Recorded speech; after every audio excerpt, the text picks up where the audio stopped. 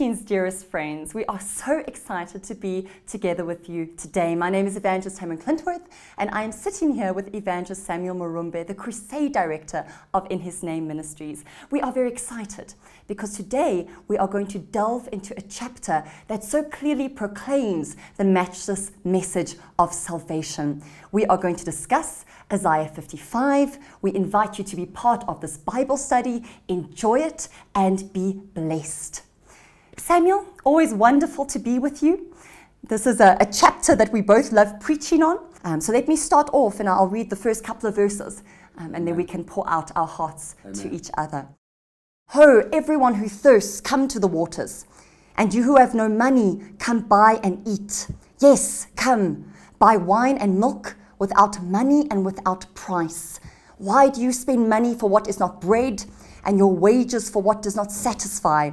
Listen carefully to me and eat what is good, and let your soul delight itself in abundance. Incline your ear and come to me. Hear, and your soul shall live. I'm getting excited already. I want to do an altar call.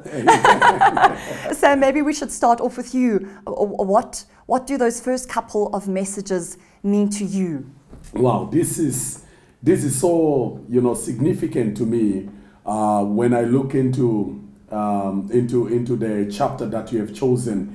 It's very profound when it comes to salvation, because when we look into the verses there, the prophet starts by announcing it's actual an invitation to the abundant life. Amen. You know, in my Bible, I believe you have the same version as mine. I do. It actually says it's an invitation to the abundant life. Amen. The very life of God. God here is actually inviting all of us to come and receive this precious life, this abundant life.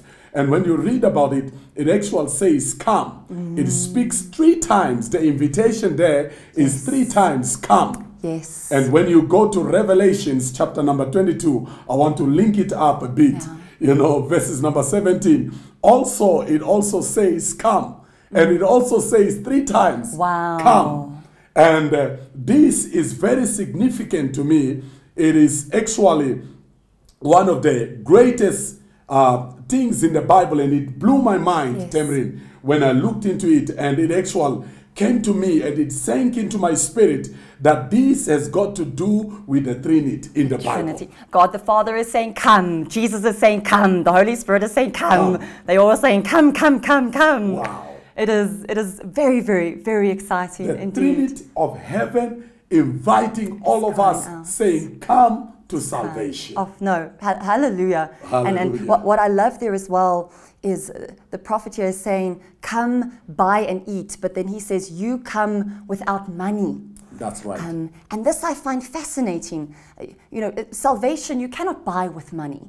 Not all the money in all the world will be able to purchase the salvation of a single soul. Exactly. You cannot buy salvation with money. That's we know right, it is free, but still an exchange needs to take place. God requires us to give something to him so he can give salvation to us in return. Amen. And what does he want from us?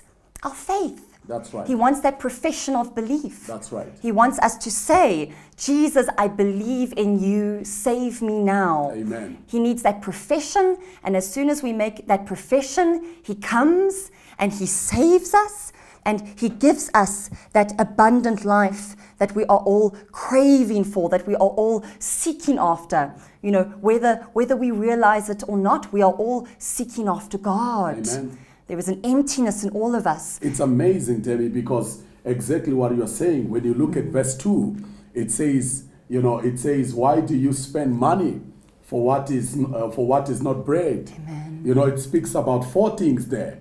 It says bread, it says what? Water, it says wine, and, there are 4 aspects. And when I looked at them, and I went into the New Testament, I see the 4 Gospels. Yes, and milk. And milk is the 4th one. Wow.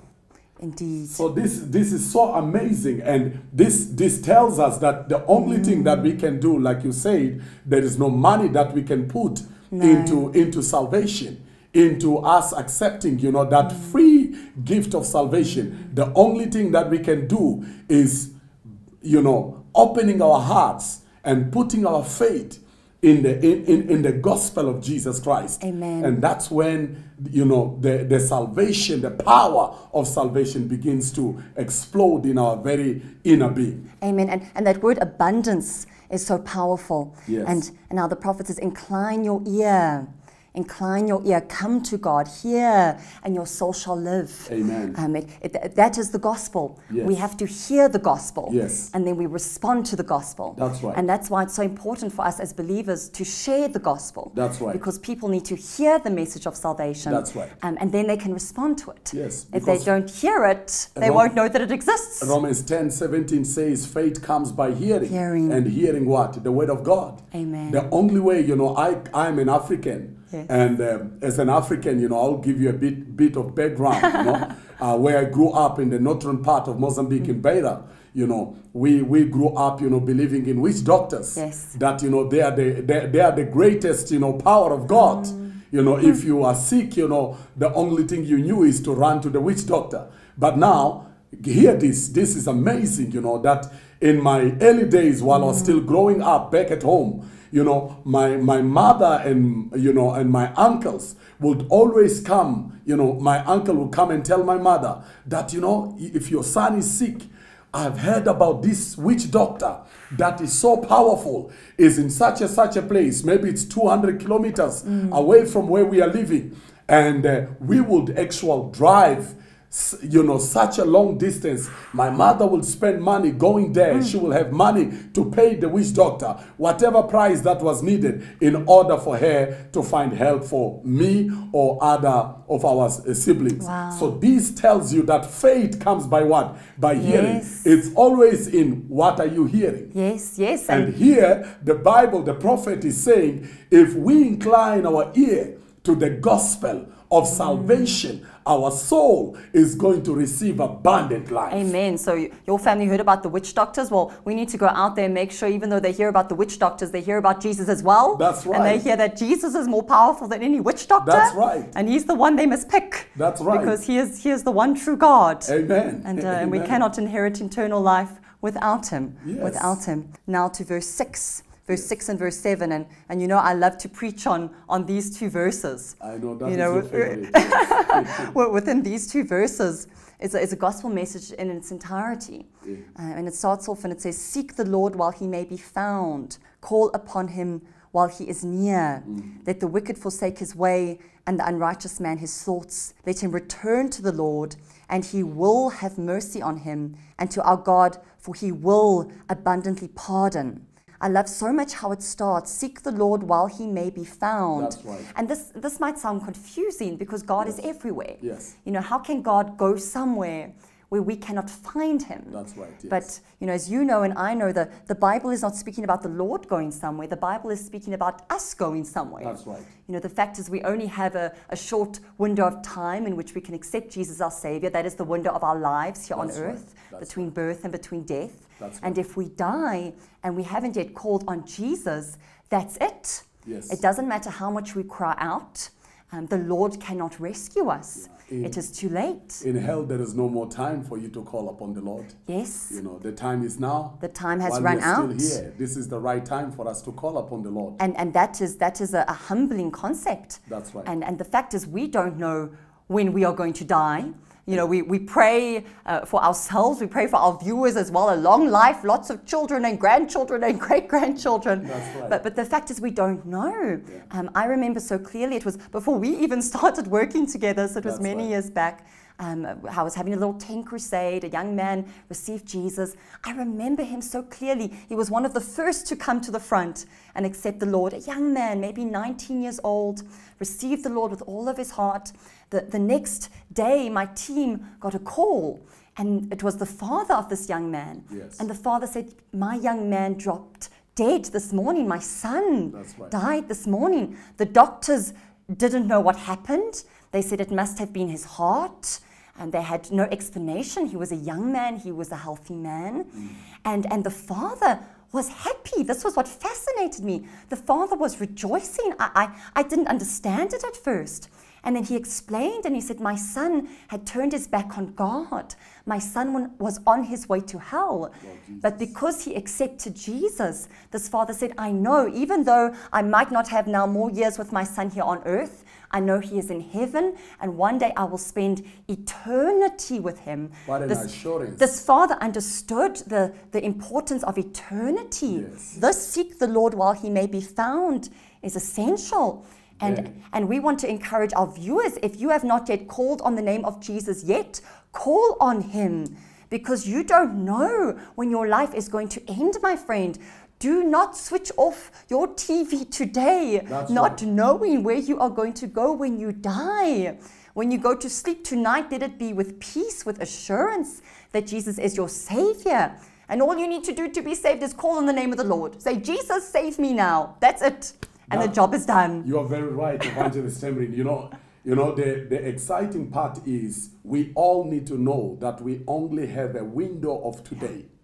Today is the day of salvation. Amen. We are not guaranteed the next minute. No. We are not guaranteed the next second. No. Today is the day of salvation. Yeah. So what Evangelist Tamryn is saying is very right, viewers, Amen. wherever you are, and if you hear us under the sound of our voices, this is the time of salvation. And how do you receive salvation? Just call upon that name. Amen. That name, that wonderful name, that matchless name, that most powerful name. When you call upon that name has the power to save you, to deliver you, and to change you forever. Amen. I know I am a living testimony. In a while, in the next episodes or so, you are going to hear more about my own personal life, and what Jesus has done. Tamryn also has a testimony.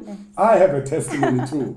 And I know that, you cannot fight what God has done already in our lives. Amen. Amen. And we carry on there. Let the wicked forsake his way, and the unrighteous man his thoughts. Yes. Let him return to the Lord.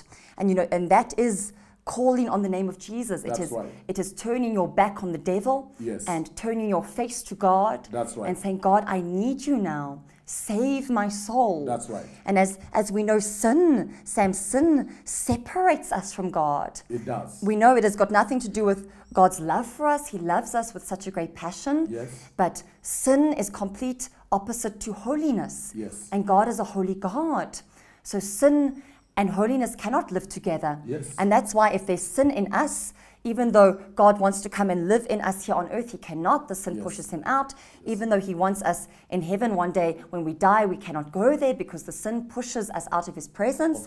So this, let the wicked forsake his way and the unrighteous man his thoughts. This is speaking about repentance. That's right. This is saying, Jesus, I need you to save me from my sin. Yes. I turn my back on my sin. That's right. And I turn to you. Save me now. It is so simple, but it is so beautiful.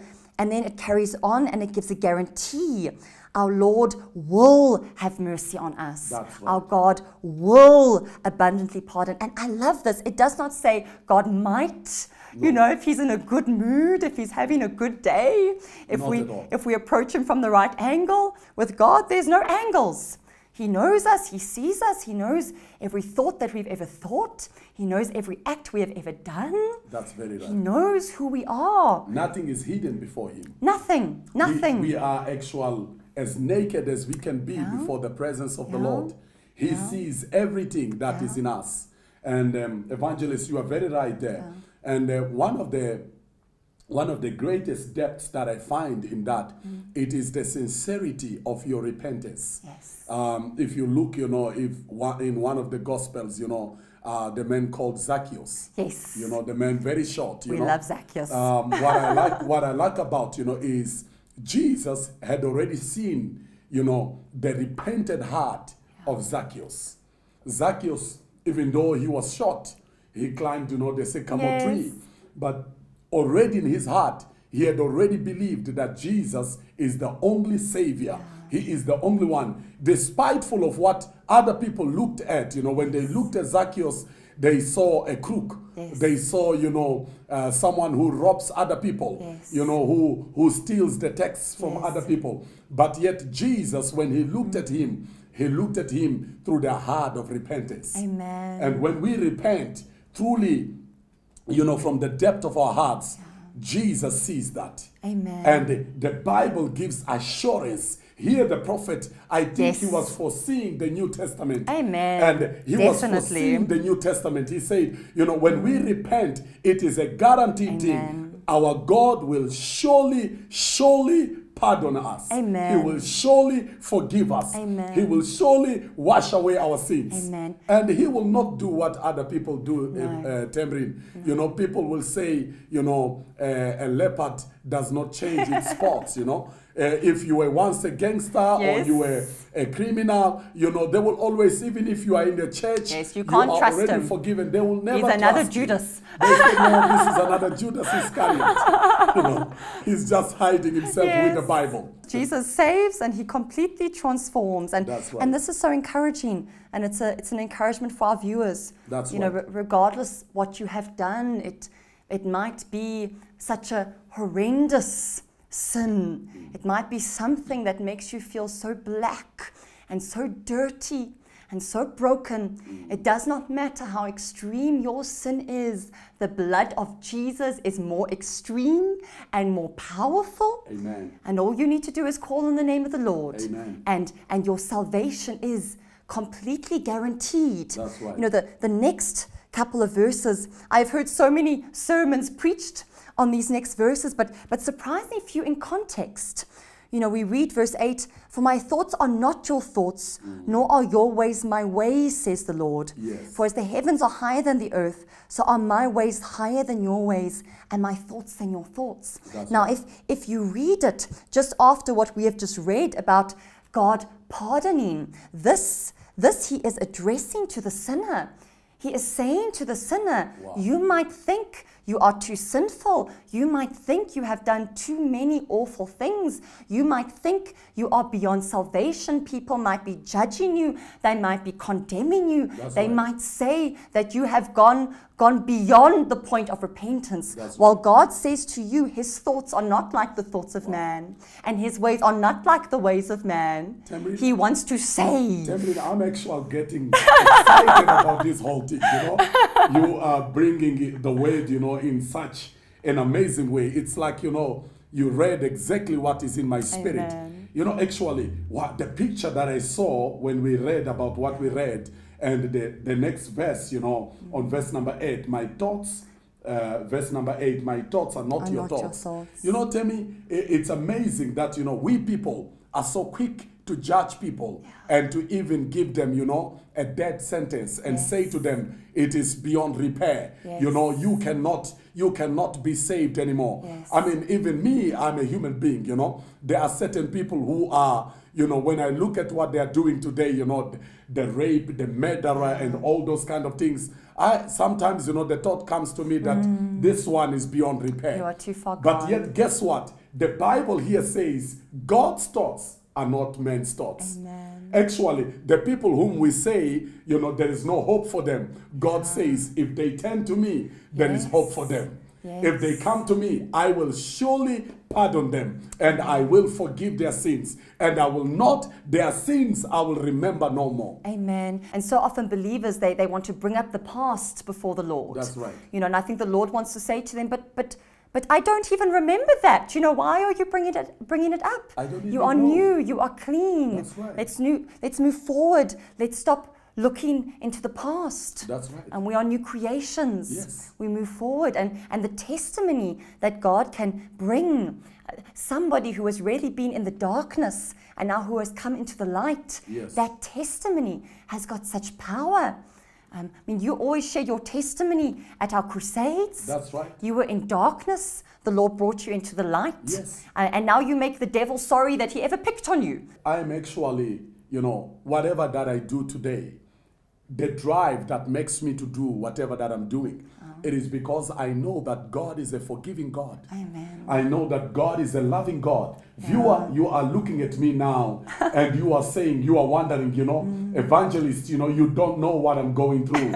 I'm here to tell you that, listen to me, my friend. If you can put your faith in what Christ has done at the cross of Calvary, if you believe in the Word of God and you receive what the Bible says about salvation, I promise you that you will be saved and you will be forgiven and God will remember your sins no more. Amen. Many people, they ask me this question, Tammy. They say, Samuel, do you sometimes remember what you did in the past? I said, not at all, because I am no longer the old person. Amen. I'm now a new person in Christ. You know, the old is past. The Bible says, whosoever joins himself to Christ is a new creation. And the old has passed away. Yes. And behold, the new has now begun. Yes. I am now a new born-again believer in Christ. Amen. I am a child of God. I do not allow the things of the past to hold me back. Amen. I'm on my way to heaven. Amen. Amen.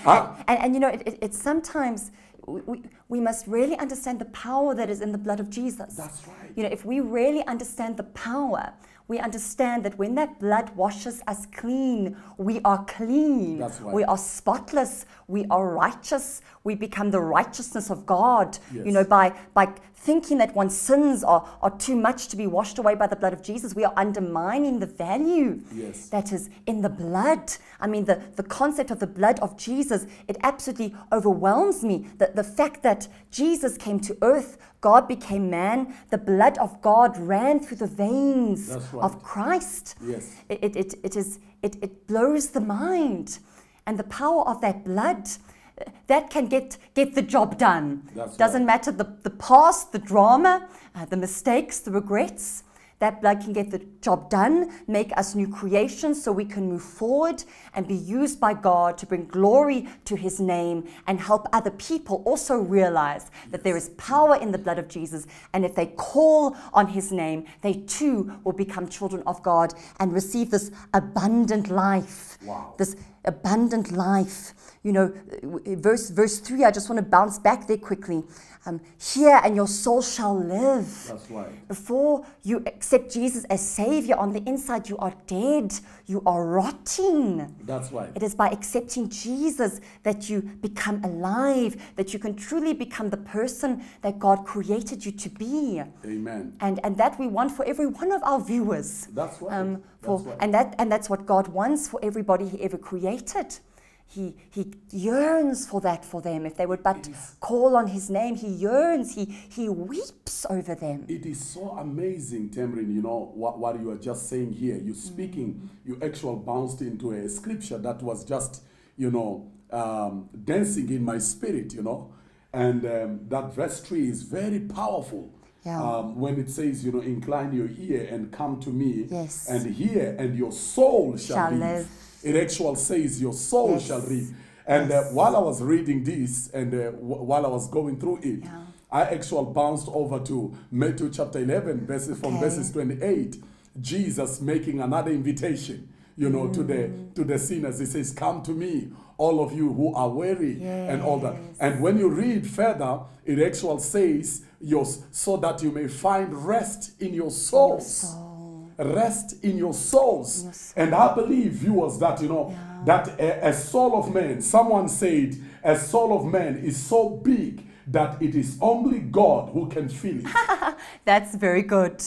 That's it's spot only on. God who can feel a soul of man. Not money, not drugs, not women, not men, not the perfect career, not fame, nothing but God. Look at me, viewer. I tried it all. I used to be in the depth and in the deep of the mud of sin. And I tried drugsing it. I tried drinking it out. I tried smoking it out. I tried doing whatever that I could. But there was still this vacuum in my spirit, in my heart, in my soul. And only Jesus was able to fill it up. Amen. Even prison was not able to fill it up. Only Jesus was able to fill it up. Amen. This is exciting. It is very exciting, Sam. And you know, and if we carry on there, verse 11 says, "So shall my word be that goes forth from my mouth. It shall not return to me void, but it shall accomplish what I please, and it shall prosper in the thing for which I sent it." And this for me is an encouragement to someone who is already a believer that they should preach the gospel, That's that right. they should share about Jesus. Amen. Because this gospel message, this is the heart of God. That's right. When they share it, that is the word of God that they are sharing. That's and very that right. word will not return to God void. It shall accomplish. Amen. That is why we have to witness. That is why we have to share about Yes. Jesus. Even if some people are tough and it takes a long time, be assured that that word is penetrating. That word is getting to work. And eventually, after this one witnesses and that one witnesses, it will get the job done. You know, Isaiah 55 is one of my favorites, and I can see again why it is one of my favorites. I know it is yours as well. Yeah. And I just want to encourage our viewers, those of you who are not yet saved, call on the name of the Lord. It is not a complicated prayer. All you need to do even right now is say, Jesus, save me. It is as simple as that. And my friend, he will come. He will wash you clean on the inside. Connect with us. The contact details are on the screen. I invite you to follow me on Facebook, on Twitter. Have a little conversation with me there as well. Tell me how this conversation has impacted you. God bless you. Until next time.